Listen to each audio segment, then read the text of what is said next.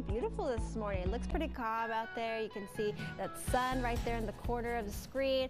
As for today, though, it is going to be a pretty windy Wednesday. Tomorrow winds will continue, but they'll be a little bit calmer than today. So no wind advisories in El Paso, but we are looking at a high wind warning in Culberson County, and we're also still looking at a red flag warning. So windy and dry conditions will continue, so please no carne asadas for today or tomorrow. Keep it for the weekend because it could cause some fires and spread very quickly. But temperature wise, it is going to be a very nice day. We're going to be in those mid 80s. As far as this morning, very close to 70 degrees already.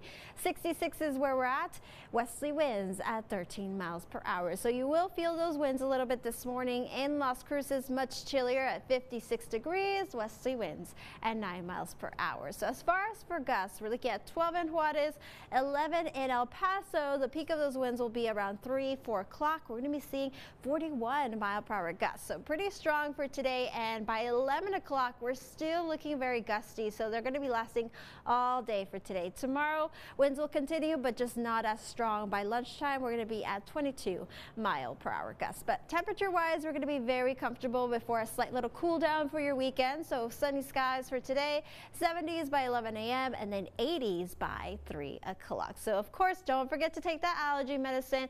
Pollen count will be pretty high for today. Tomorrow we'll get a little break for Friday and throughout your weekend. Now, as far as storms, we are tracking a lot of moisture out there in the northwest. So this is going to be bringing heavy rain in Washington, Oregon, and as it makes its way into Idaho, it's going to turn into snow. So a lot of severe weather out there, as well as East Texas. So around the Houston area, Arkansas, Kentucky, Tennessee, they're going to be seeing some pretty severe weather out there. No moisture in El Paso. We're just going to get the winds out of that system. So as far as expected highs for today, we're looking at 69 in Silver City, 81 in Deming, 87 in Juarez, 79 at the Pass. And here's how we compare. So normally this time of year, we should be at 81 degrees. We're expecting a high of 86. So temperature-wise, we are looking very comfortable, above average. We will cool down a little bit on Friday. So we'll see those much calmer conditions on Friday, 80 degrees, upper 80s on Saturday. Beautiful weekend. Will be a little breezy on Sunday.